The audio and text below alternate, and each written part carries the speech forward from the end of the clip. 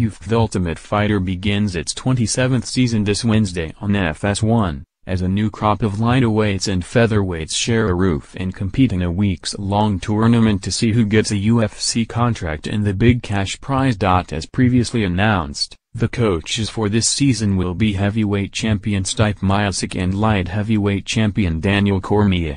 The show will have yet another twist on the traditional formula, with all of the contestants being undefeated in their professional careers as per the title. Here are some quick hits on each contestant and what they bring. Thailand Lanchar Clark 7-0. Clark is a wily and athletic fighter with great hand speed and smart positioning on the ground.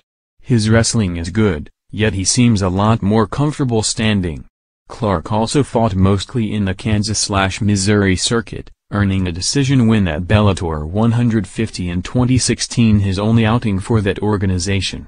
He also went 9-1 as an amateur, with a win over Chuka Willis in 2013. Joe Skeletor Giannetti 6-0. Hailing from the New England scene, Giannetti went 6-0 as an amateur, 3 submissions and 2 TKOs before jumping to the professional ranks in 2016. Giannetti started his career as a welterweight before dropping to 155.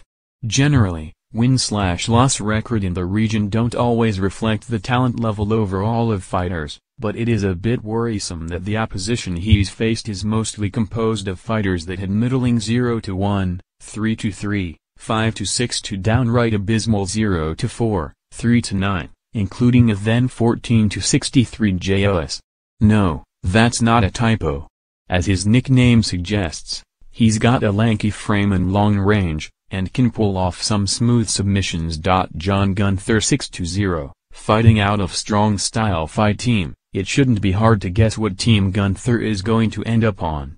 Starting as an amateur in early 2011, Gunther went 11-2 until going pro in 2014, racking up 8 submission wins in the process. He's durable, and has a very come-forward pressure-based approach. Jose Martinez Jr. 4-0. Fighting out of the Ohio and western Pennsylvania area, Martinez had an 8-5 amateur record with a handful of TKO/KO wins. 2 of his pro fights have ended with finishes due to strikes, and he's a hard-nosed top control guy that puts everything into his shots. He's another Ohio-based fighter, so he may also end up on Team Miocic. Luis Pena 4-0. As a pro, Luis Pena has 1 knockout win and 3 submissions. As an amateur, he went 8-2 with 7 submission wins. He's got decent boxing and gets creative when he gets loose in open space. Pena also has what is easily the best nickname of the bunch, Violent Bob Ross.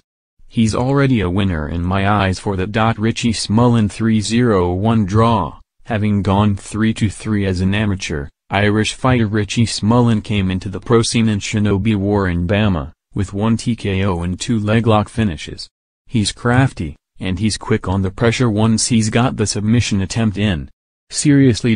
Michael Trizano 6-0. Trizano is a New York Tiger Schulman fighter that went 6-0 as an amateur and is now 6-0 as a professional. He has a good stand-up base, but has a vicious choke game in his arsenal.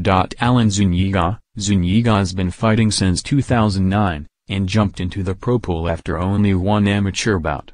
He's had fights in Costa Rica, France, Brazil, and Mexico, with good submission defense, and has a pretty thick frame for a lightweight. His most notable win is over Levi Saul Marroquin, who won the Copa Combate tournament in Cancun last November. He's got a knack for pouring on the pressure when he smells blood. Jake Cuciniello 8-0, this one's a bit odd. Cuciniello is a talented European circuit fighter with very good reflexes and a mean left hand. Jay's got some good instincts to pounce at the right moment. He's a British fighter training out of Spain at a gym co-owned by former UFC talent Luke Barnett. Depending on the source, he either had a loss or a no contest against Declan Williams in 2016. It's the only fight on his record that went to a decision, but all of his other fights are a result of him finishing his opposition. It either appears to not count for some reason, or could be a miscommunication on the behalf of the sanctioning body for that event. Tyler Diamond 9-0, Diamond went 7-0 as an amateur with 3 TKOs, then made it to the pros to remain undefeated with 5 TKOs and 1 submission. Fighting out of Sacramento's Team Alpha Male, Diamond's an athlete that explodes in bursts and makes great use of his leg kicks. Brad Katona 6-0. Western Canada's Katona has fought some tough local guys, and spent time fighting at SBG Ireland. He also went 30-0 as an amateur, all 3 wins being submissions. Bryce Mitchell 9-0. At the tender young age of 19, Mitchell worked his way up and earned 9 submission wins in the amateur ranks. As a now 24-year-old professional